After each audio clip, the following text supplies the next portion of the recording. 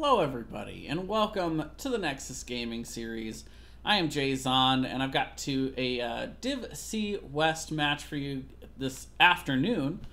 Not really tonight. It's usually tonight for me, but no, it's totally afternoon for you guys. And we have a replay cast going here, so I'm just going to get this replay opened up.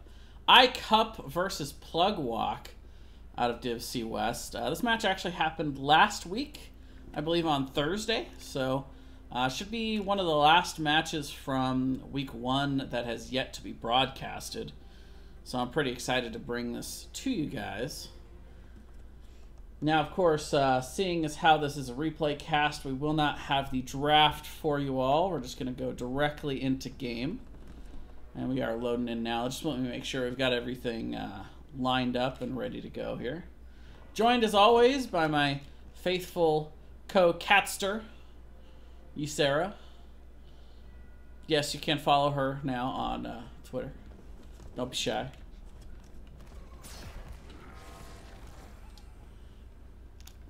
All right, looks like we got everything ready to go here for game number 1. Let's get on in to Alterac Pass is going to be our map, and look who we got on the left. We've got Wafflecopter, team captain for Icup, going to be on the Cho. Delta on the Gaul. We're also going to have Magnite on the Liming, Logic playing the Diva, and Arc Valley, I should say, going to be on the Rhaegar. This is Icup. Meanwhile, on the right, Plugwalk, we're going to see DB Smiley playing the Stukov. Pharaoh's going to be on the Endubarak. Crit Kahlo going to be on the Yorick. 2 Jace is going to be on the Falstad, or it's going to be on the Kael'thas. I don't think there's even a Falstad on here. And I missed somebody. It was Phoenix. Vantage going to link out there on his Phoenix. All right, so we're in right away. Both these teams not wasting any time. Ladies and gentlemen, welcome to the New World Order of Cho'Gall. I'll be very interested to actually see how this match turns out here for Icup. We've seen a little bit of changes to Cho'Gall, so I'm going to want to see exactly how the performance turns out with some of his reworked talents, some of his new mechanics. We'll see. Interesting healer choice for it with the Rhaegar. Not typical of the supporting for Cho'Gall that you normally see with Ariel being probably the best one, Alexstrasza being a pretty good choice. The Rhaegar Ancestral used to be a little better than it once was, with Ancestral being so much more powerful than it is now, but after the recent numbers nerf, it's a little bit tougher to effectively utilize there. Oh man, Leo just barely surviving against Logic up here in the top. Criticola. Criticola? You won't stop moving around. Always walking. Criticalo. Okay, got it.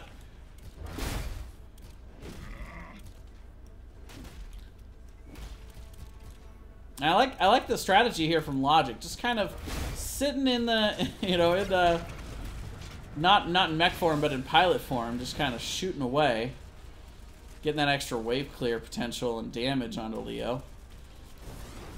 Can always just step right on back into that mech whenever it's ready. Quick camp grabbed on the side of Plugwalk. These mid bruisers are really brutal on this map here on Alterac Pass. In my opinion, stronger than the bosses, which maybe is a little bit of a balance issue, but, you know, hey. Who am I to judge? So we will see Waffle jumping on there on the Cho. Waffa E93. I like it. But a massive amount of damage coming out here from Plugwalk in the mid. They're getting major value off the heels of that camp. Of course, Ferris on his Endubarak here, also helping out with the Beetles, soaking up a lot more of those tower shots so that the wave can get maximum value. DB Smiley going to rotate right to the right to the objective here, trying to see if he can get it capped on the other side. But with Cho'Gall here, probably not going to be an easy task. Cho'Gall, one of the best zoning heroes in the game. Will always be pretty difficult to shove him back.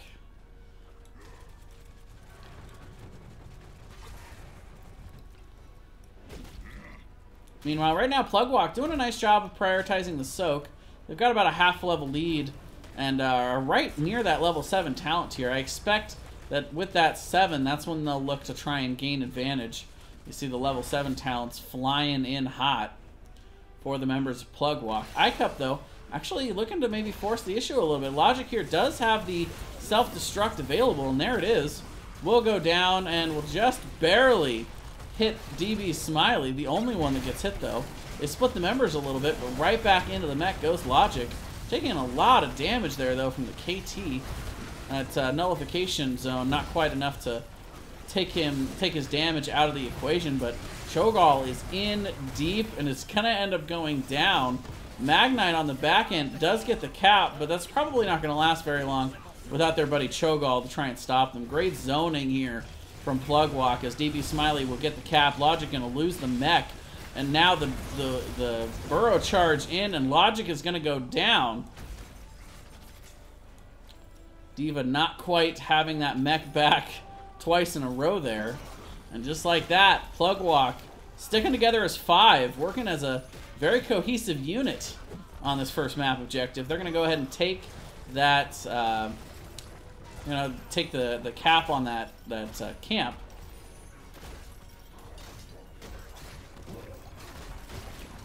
I guess I should call it the prison camp to differentiate it from the siege camps. Meanwhile, we do have the members of Icup looking to come in and defend this. It's going to be a little bit too late for the prison camp, but meanwhile, they are still charging, trying to at least get some damage and value, and the self-destruct once again going to be popped, but there's nothing really stopping the members of Plugwalk from just walking away in that scenario. You almost would rather see, well, I guess you wouldn't rather see it just go down. I don't know.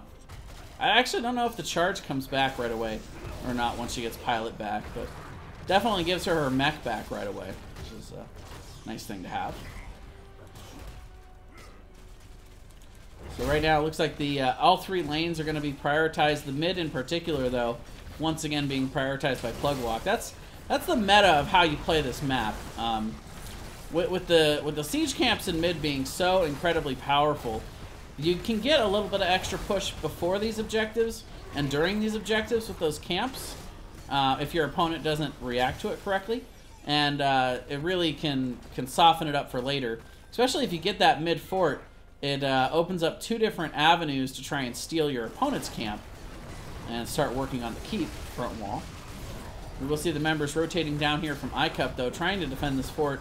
Going to be a little bit too late to stop the fort from falling, but they will try and at least get a little bit more clear on the objective itself. General's still just marching forward in this lane, but right now it looks like Plugwalk's got bigger and better things to go do with their level 10s. Taking a look at Cho'Gall, but not quite going to be able to catch him out. And they are in good position to siege this here. Rhaegar still in the bot lane. A lot of the damage is here in mid to at least try and counteract this. And they do a nice job clearing out the wave. But again, Pharaohs with the beetles able to tank that. They'll even burn the Phoenix to confirm it, and mid fort will go down. That's a pretty good result overall from that first map objective. 2 forts gained out of the map objective and the rotations. And a little over a level lead now for Plugwalk. Meanwhile, on the other side, Icup just looking to clean up the lanes right now. I don't know if they've sniffed out this rotation to the top. Magnite is about to go check it, as is Wafa. Wafa. They will be able to zone away Plugwalk for now from this boss. And really, you know, I don't ever think it's worth it to be on the receiving end of being invaded for these camps. You don't want to be the team that's on there when the fight breaks out, especially over this boss. This boss is just not that great, if I'm being honest. So it has a rough time. Massive shove coming in from DB Smiley. Gonna push away Diva. And Diva does have that self-destruct. Will be a good zoning tool, if nothing else. Vantage actually taking a ton of damage off of his shield there from that. And you can see the members of Plugwalk willing to take that fight when it was Icup that's on it. They're going to end up with the Cho'Gall kill. They get the Rhaegar as well, and Logic is going to be in trouble as he pops out into pilot form. The silence goes down, and a 4-for-0 exchange, and now they can turn around and finish off this boss. That's exactly how you want to play it. You always want to be the team invading, not the team being invaded. And they'll be able to catch the boss out of this. Again, the boss is not incredibly powerful on this map, so I don't expect this to be a back-breaking moment for Icup, but it's definitely not what you want to see when they were already a level down, and now we'll be 2 levels down, and a little bit behind the 8-ball when it comes to this prison camp. They are able to zone it out there with the bomb from Cho'Gall. But 2 J's will go ahead and cap that. Nice name, by the way. About twice as good as mine. We will see Arc Volley catching the gravity lapse there. And that's going to be a kill for Kael'thas. And meanwhile, Wafa on the wrong side of this. Actually going to pull a lot of the team in. And actually catches the Phoenix kill off of that. Resets are going to be procced for Magnite, but not a whole lot of mana to work with off the heels of those resets, and with Cho'Gall going down, we'll see the self-destruct, but this is still going to be a... Even if Logic gets the Kael'thas here, camp has been spawned, and there's 3 members here just waiting to blow up Logic. Look at the kiting coming in from 2 J's. Well played by the Kael'thas. That's how you want to do it, folks. You put your team in between you and your attacker. And even a ranged attacker like Diva is going to struggle in the face of all of that. And we will see yet another kill. 12-1 now coming in for Plugwalk. As these generals start marching down the lanes. What do you think, Ysera? I agree. Rough moment here for Icup. Charge in from Pharos, and going from tough to worse as they charge in and get a very nice CC combo and take out 2 of the backline here. Logic also going to end up coming out of that mech, and this could be the beginning of the end of this one, as they've got a massive wave building up here in bot. It's only going to be a Cho'Gall to try and defend. The only question is if they go core now, or if they go after the bottom keep, they are going to elect for the latter. And they'll be pushing in with yet another general. 4-level lead right now for Plugwalk. Double talent tier. Finally, the 13s mercifully come in, but the huge root there from DB Smiley on that combo. That 13 talent coming into play.